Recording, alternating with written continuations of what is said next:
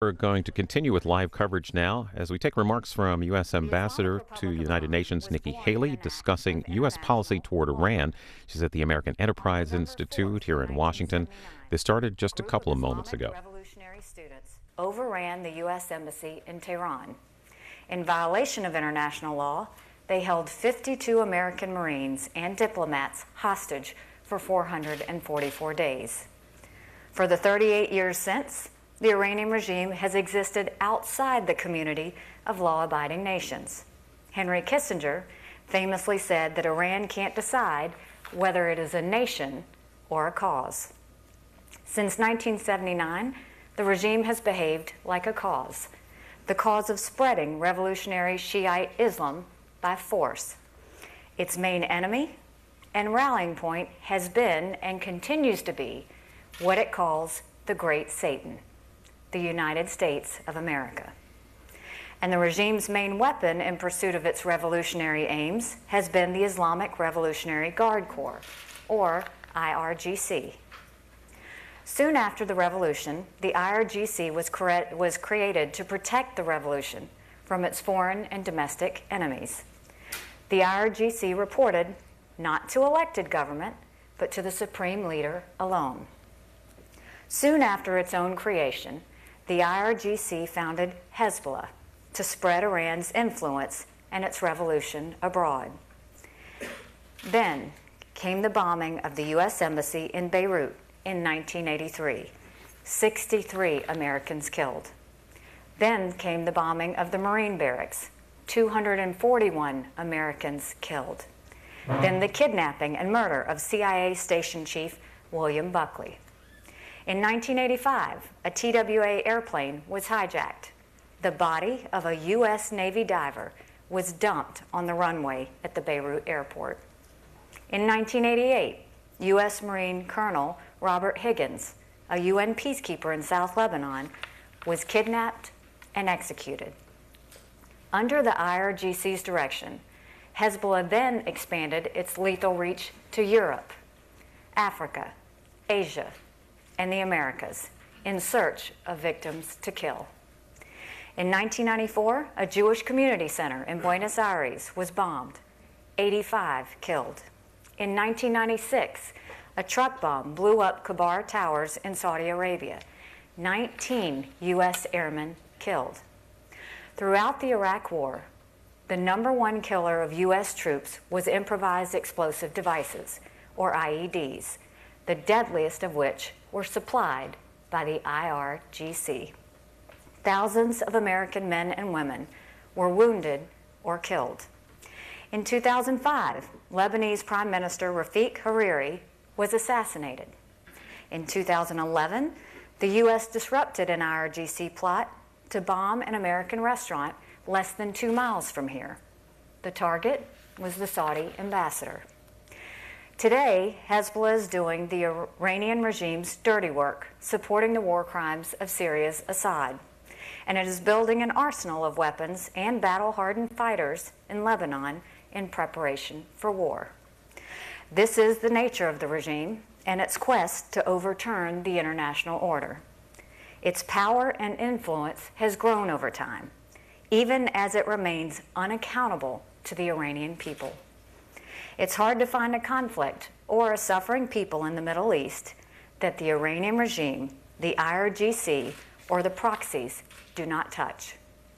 In parallel with its support for terrorism and proxy wars, Iran's military has long pursued nuclear weapons, all while attempting to hide its intentions.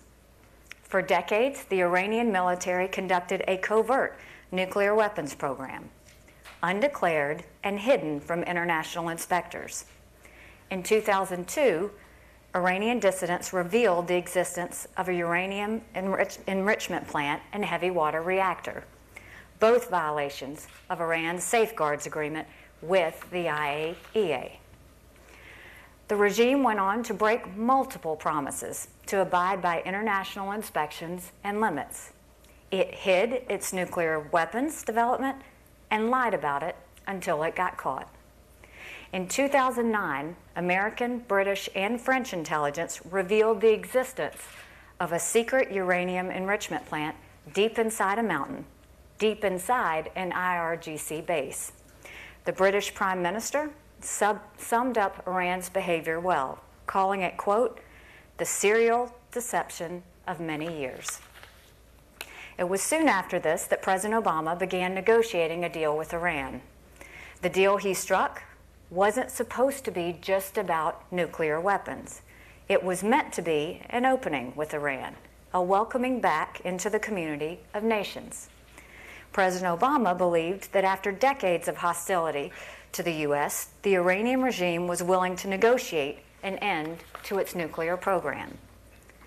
Much has been written about the JCPOA. I won't repeat it all here. Let's just say that the agreement falls short of what was promised. We were promised an end to the Iranian nuclear program. What emerged was not an end, but a pause. Under the deal, Iran will continue to enrich uranium and develop advanced centrifuges. We were promised anytime, anywhere inspections of sites in Iran. The final agreement delivered much less. The promised 24/7 inspections apply only to Iran's declared nuclear sites.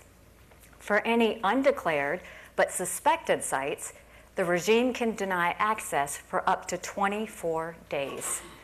Then there's the deal's expiration dates. After 10 years, the limits on uranium, advanced centrifuges, and other nuclear restrictions begin to evaporate. And in less than 10 years, they have the opportunity to upgrade their capabilities in various ways. The JCPOA is therefore a very flawed and limited agreement. But even so, Iran has been caught in multiple violations over the past year and a half. In February 2016, just a month after the agreement was implemented, the IAEA discovered Iran had exceeded its allowable limit of heavy water. 9 months later, Iran exceeded the heavy water limit again.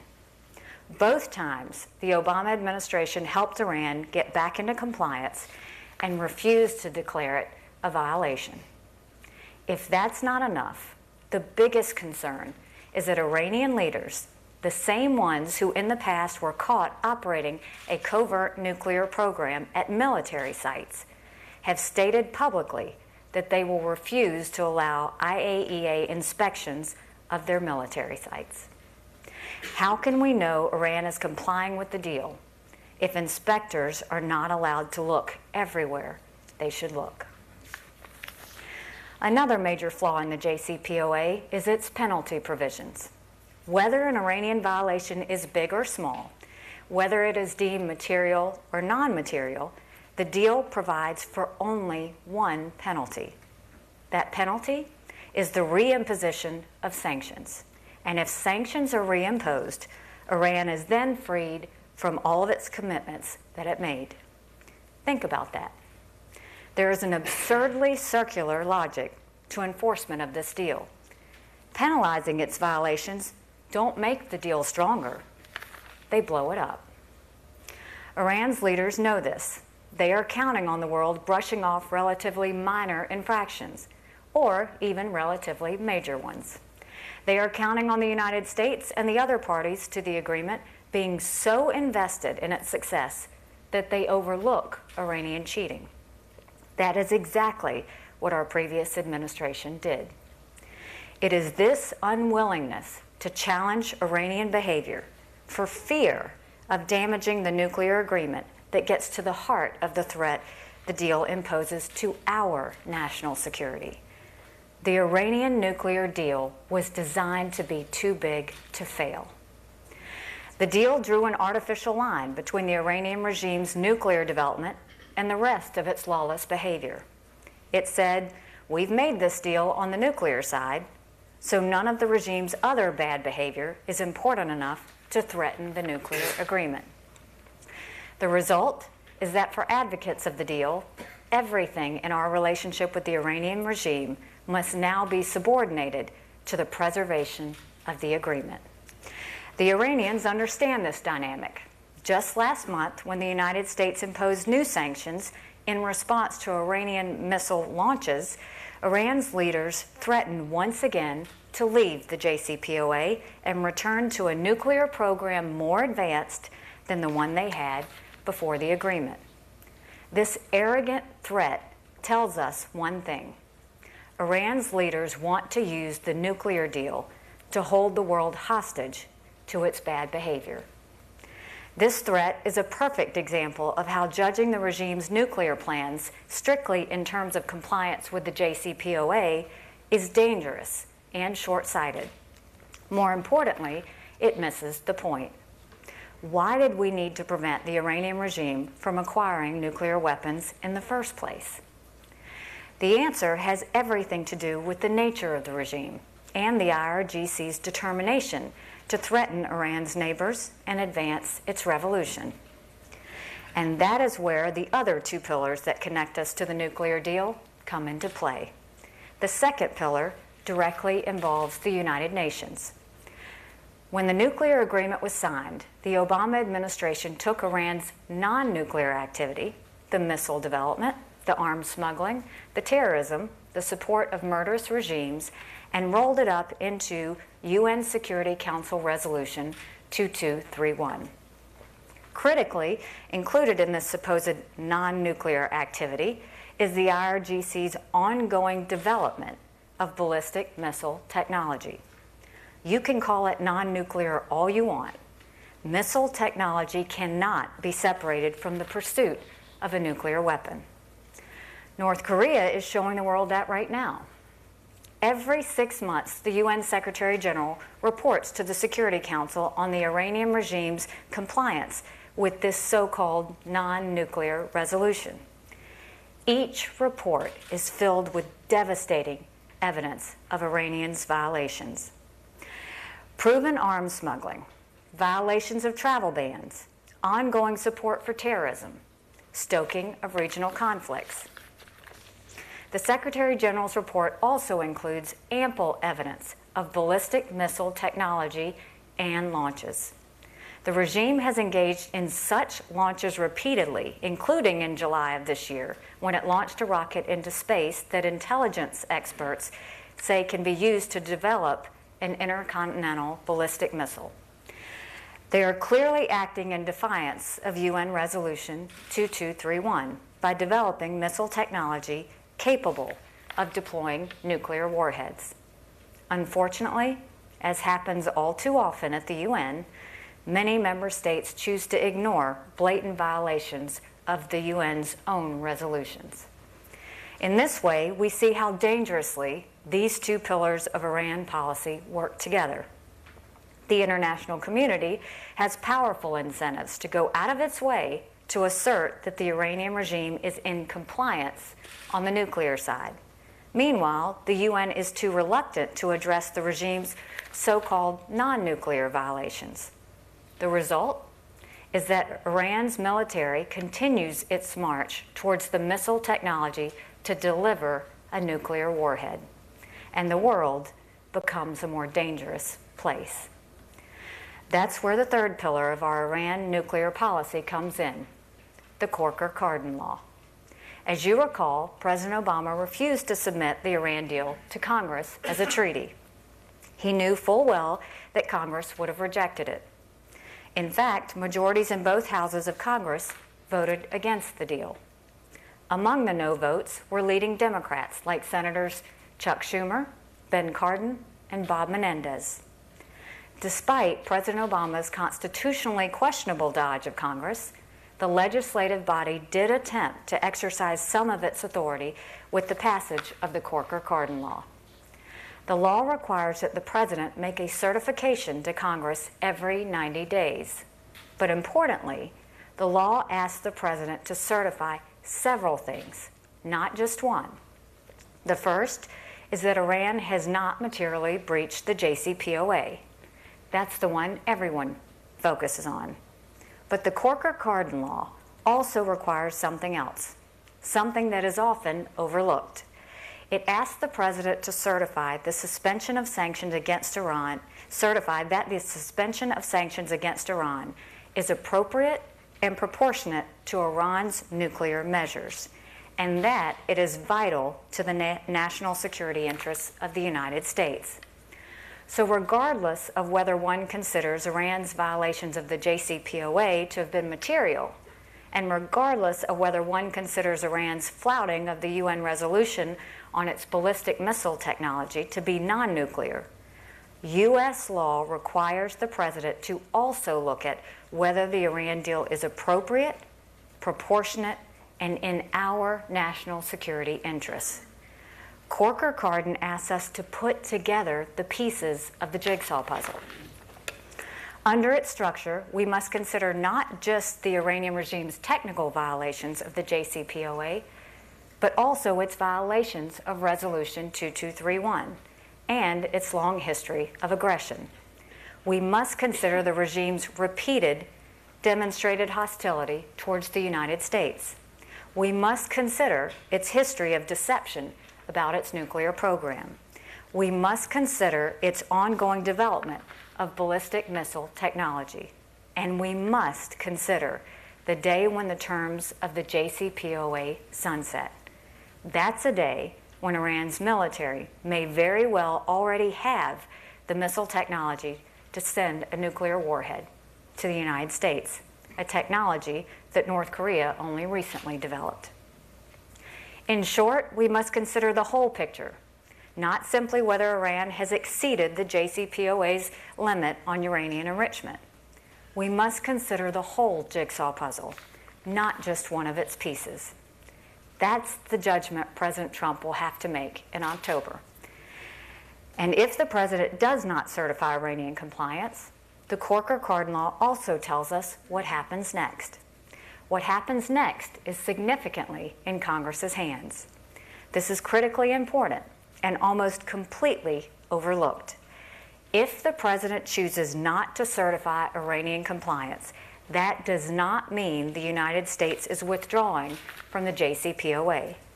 Withdrawal from the agreement is governed by the terms of the JCPOA. The Corker-Cardin law governs the relationship between the President and Congress. If the President finds that he cannot certify Iranian compliance, it would signal one or more of the following messages to Congress. Either the administration believes Iran is in violation of the deal, or the lifting of sanctions against Iran is not appropriate and proportional to the regime's behavior, or the lifting of sanctions is not in the U.S. national security interest. Under the law, Congress then has 60 days to consider whether to reimpose sanctions on Iran. During that time, Congress could take the opportunity to debate Iran's support for terrorism, its past nuclear activity, and its massive human rights violations, all of which are called for in the Corker-Cardin. Congress could debate whether the nuclear deal is in fact too big to fail. We should welcome a debate over whether the JCPOA is in the U.S. national security interests. The previous administration set up the deal in a way that denied us that honest and serious debate. If the President finds that he cannot, in good faith, certify Iranian compliance, he would initiate a process whereby we move beyond narrow technicalities and look at the big picture. At issue is our national security interests. It's past time we have an Iran nuclear policy that acknowledges that. Thank you.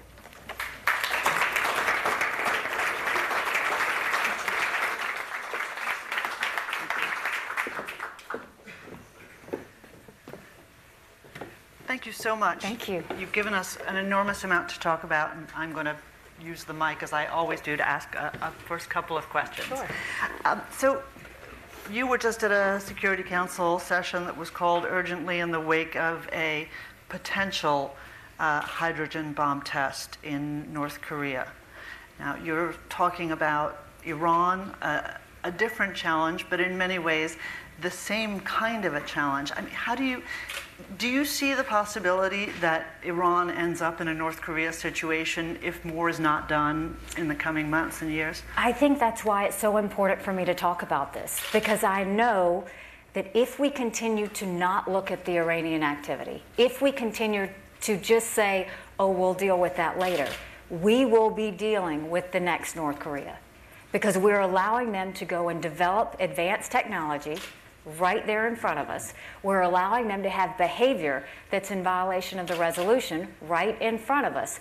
We're allowing them to sit there and actually tell the IAEA they are not going to let them inspect military sites where we know they have had covert nuclear operations in the past. So what I want the country to understand is we need to wake up. We need to understand this is not something that just suddenly went away. It is still there, but it's hiding behind an agreement that has everyone so scared to touch it without realizing things are going on right now. So you spend a lot of time with our allies and others up in New York. One of the things that you hear from Iran and their friends and supporters is if the United States chooses to walk away from the JCPOA for whatever reason, the Europeans and the Asians and the Russians are not going to be with them. You're going to be walking away on your own, and we're not going to put sanctions back in place. As you lay out your concerns, as you talk to people up in New York, where do you see our allies standing on this? I think our allies are frustrated and they are concerned. They see what we see. They see the violations of the UN resolution. They see the fact that the Iranian regime is saying they're not going to let us look at military sites. They're concerned. Everyone hoped that this deal was going to make the Iranian government good people. But no one looked at the history of Iran. No one looked at all the past aggressions that they have shown. And what we're saying is this deal doesn't change all that. And this deal doesn't change what's happening right now. So our allies very much know that we should be concerned. No, they don't want us to get out of the deal. But this is the thing. Are we going to take care of our allies and making sure they're comfortable? Or are we going to look out for our U.S. security interests? That's the thing. This is about U.S. national security. This is not about European security. This is not about anyone else. This is about the president making a decision on is this in our national security interests to continue down this path that we're on. So one of the things that got the Iranians to the table were the sanctions that you mentioned that really took a bite out of the Iranian economy. The challenge for us then is if the assessment is that in fact they are not complying, that this is no longer in the U.S. national interest. How do we constrain them? This is one of the conversations that a lot of people have in Washington. We focus a lot on the JCPOA. Okay, it's a lousy deal, but it was a carefully constructed one. What happens next? Have you started talking and thinking about what's next? Well, I mean, I think we have to understand you can't put lipstick on a pig, right? So no matter what we do, we can't make this deal look better than what it is. We have to look at the reality that this deal is flawed. So do we allow ourselves to have blinders on to a flawed deal, or do we say, what else can we do?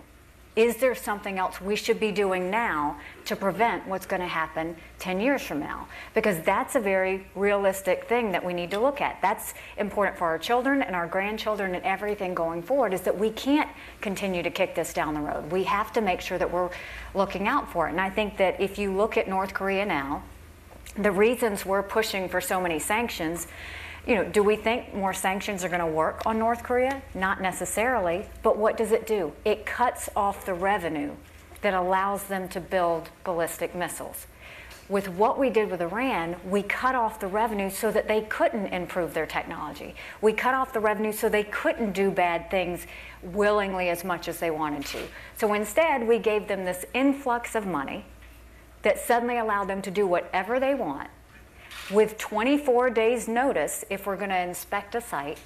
I mean, there's a problem there. And I think we just need to be honest with ourselves that when the JCPOA was passed, when the resolution was passed, when the Corker-Cardin law was passed, that doesn't change the Iranian culture and belief of the government. They are still who they were prior to the deal. Now, one of the things that you mentioned that we don't talk about enough, I think, is that there are a whole array of other Security Council resolutions that affect Iran that are not nuclear related, not just the missile technology, but also the transfer of weaponry. So, and you obviously mentioned Hezbollah. Do you think that there's support out there to start putting pressure on the Iranians who are now in Bahrain, in Yemen, in Lebanon, in Syria, and we could go on for a while. Do you think that there is a growing consensus that we need to do something about Iran's other activities, or is this going to be us standing alone again? So this is the interesting thing. The Iranian, you can look at any place in the Middle East where there are problems, and the Iranian tentacles are there.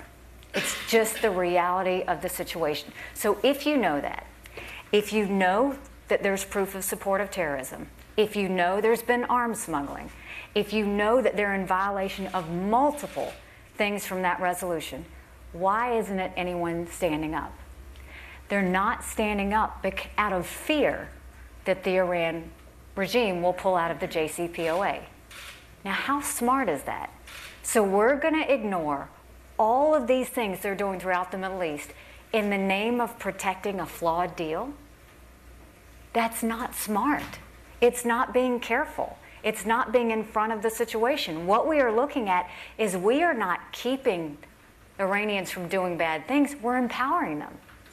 And we gave them a ton of money to do it. And so we can't expect any different behavior. And they will do exactly what they did when I went to the IAEA to have conversations. They will threaten to pull out of the JCPOA. They are threatening the entire world because the entire world thinks the JCPOA is untouchable. But it's not. And what they're doing is happening with or without us. And we have to be realistic about that. Absolutely. I want to open things up to everybody for questions. I'm sure pretty much everybody's familiar with the rules. Please put your important statement in the form of a question, and raise your hand. I'll call on you, and if you would be nice enough to identify yourself and wait for the mic. Michael Rubin from AEI. Thank you very much, Governor, Ambassador. Yes, thank you. The question I have is, did the JCPOA encourage and embolden the reformists in Iran? Are the reformists in Iran sincere, or are we caught up in a game of good cop, bad cop when it comes to Iranian politics? Thank you. So it's a great question, but I don't know that I have the answer to it. But what I do have the answers to is the historic nature of the Iranian regime. If you look at how they've been in the past, they have always threatened the United States. They have always done bad activity. They have always been involved in terrorism.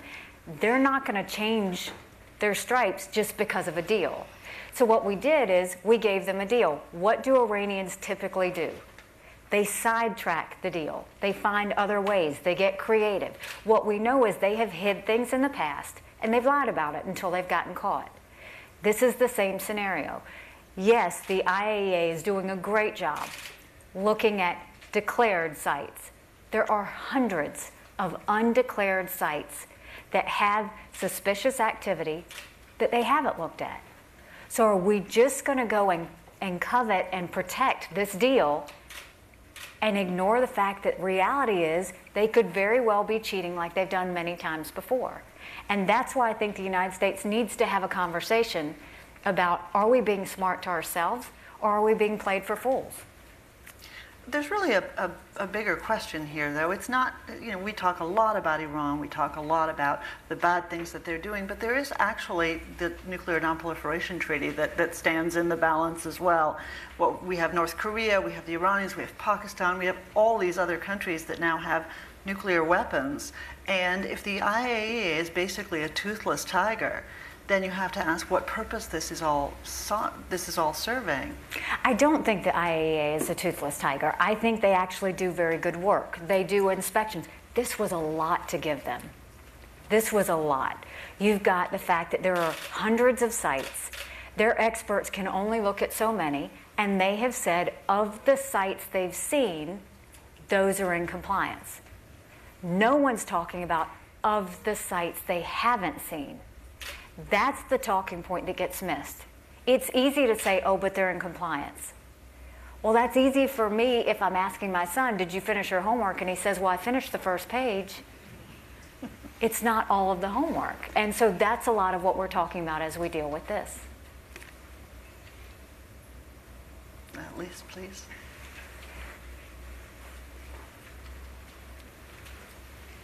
Hi, Ambassador Elise Labott with CNN. Nice to see you again. I'd like to put this in the context of North Korea. Right now, yesterday you said that North Korea was begging for war.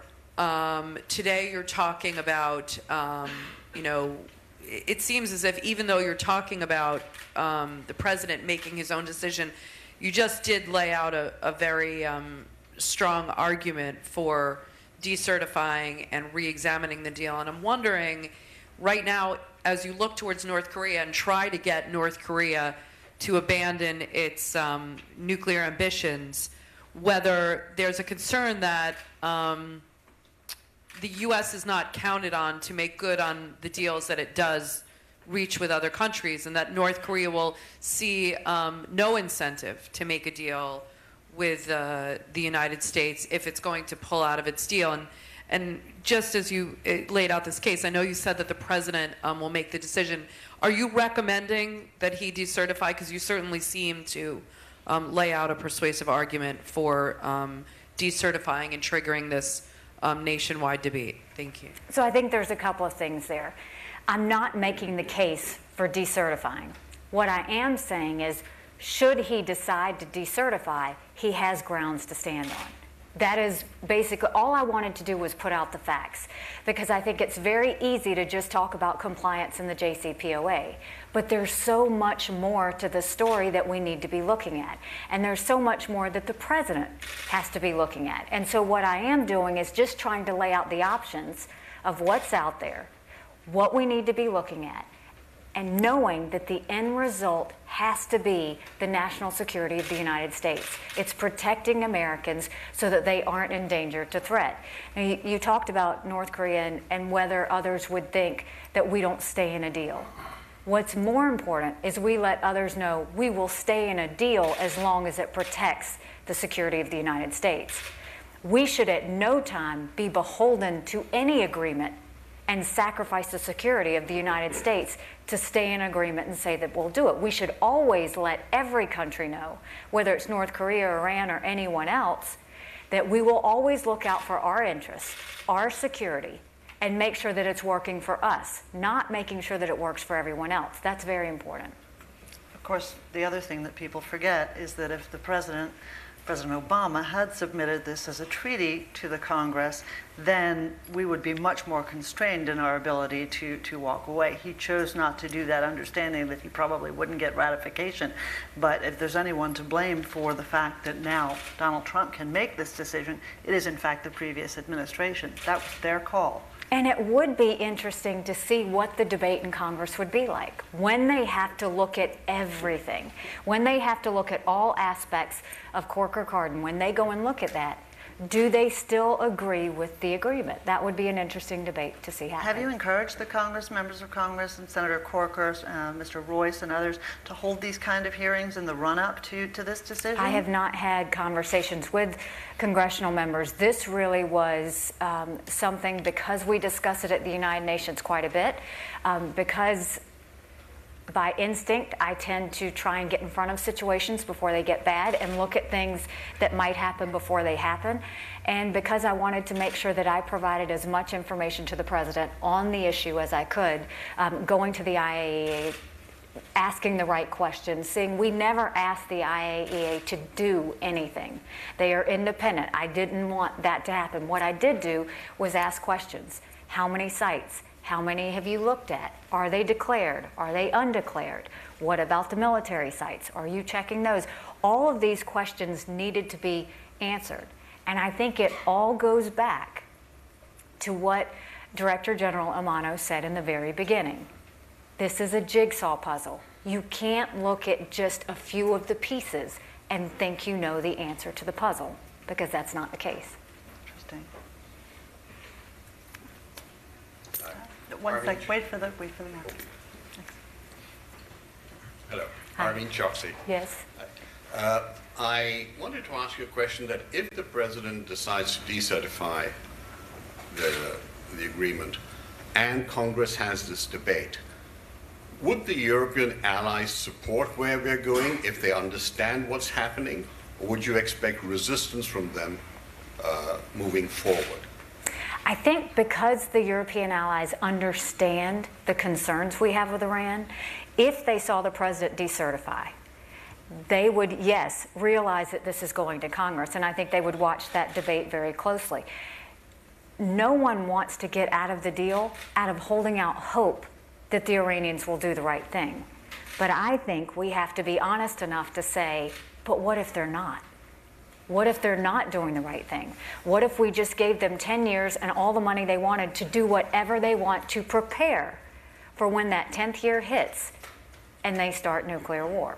And so I think our European allies understand our concerns. I think that they would very much understand the debate. I think they would have their views on whether we should stay in or not. That's going to go on.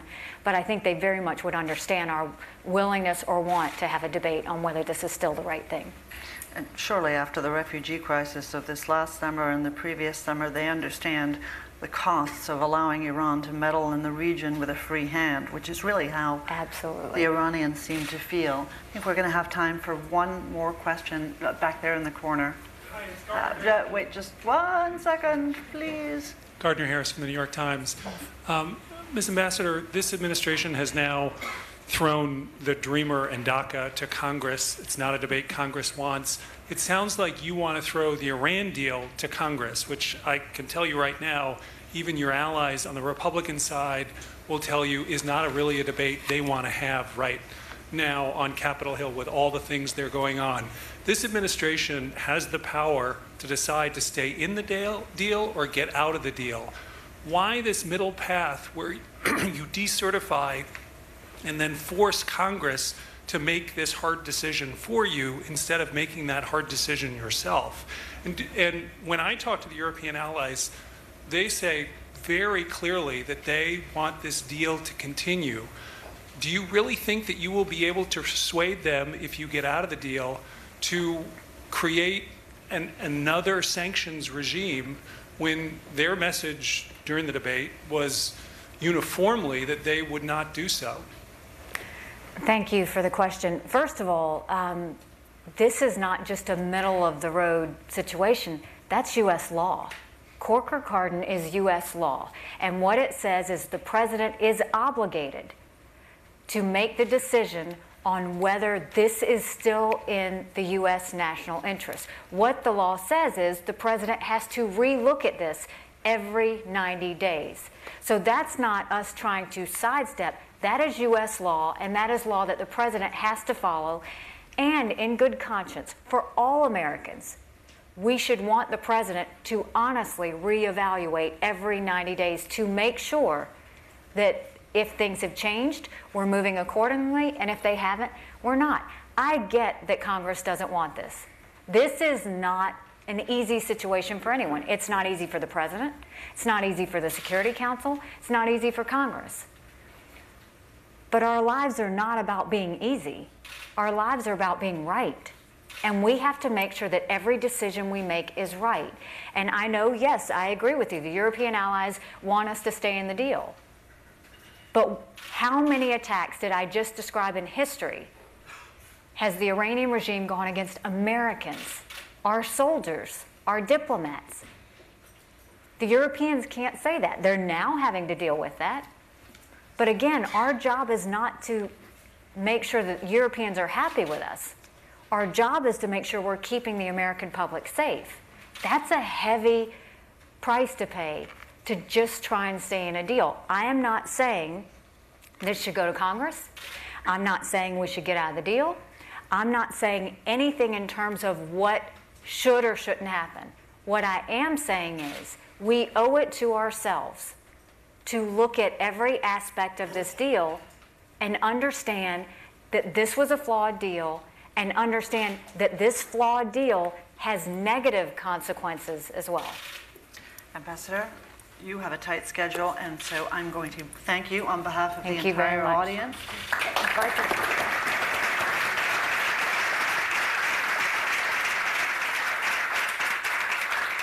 If everybody would be nice enough to stay seated while the ambassador leaves, then you can run for the door as well. Thank you.